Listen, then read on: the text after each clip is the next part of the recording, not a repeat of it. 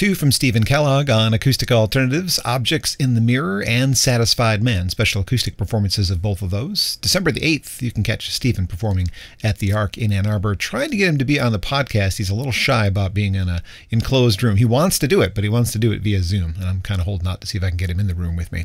Trevor Gordon Hall with some great guitar work before that. Chase the Chills, also coming to the Arc in Ann Arbor, December the 5th.